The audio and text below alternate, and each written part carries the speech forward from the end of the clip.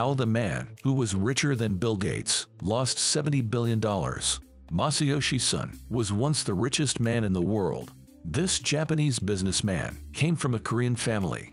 At 16, he moved to study in California. In 1981, Son started a company called SoftBank. SoftBank first distributed software.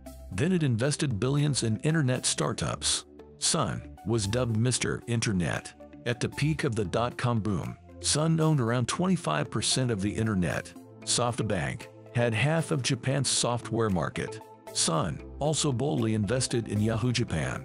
It became the top search engine in the country. In the dot-com boom, Son's wealth was growing by $10 billion per week. For 3 days he was richer than Bill Gates. Then in 2000, the dot-com crash hit. SoftBank stock plummeted 99% in 6 months. Son lost a personal record of $70 billion. It was the greatest personal wealth decline ever. Most would be crippled by such a loss. But Son carried on like normal.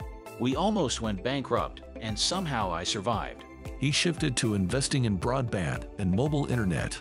In 2006, he secured exclusive rights to sell iPhones in Japan. The iPhone became massively popular there. To buy Vodafone Japan, Son convinced banks to loan him $20 billion.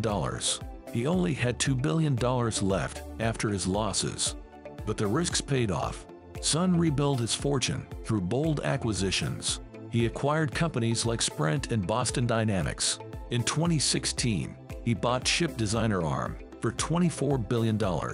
In 2017, he launched SoftBank's $100 billion Vision Fund. It invested in unicorn startups like Uber and WeWork. As of today, Son is worth $29 billion. He doesn't think in years or decades. His vision for SoftBank spans centuries. He wants it to impact humanity for 300 years. Son believes SoftBank can reshape entire industries. This eccentric billionaire is preparing for an era of superintelligence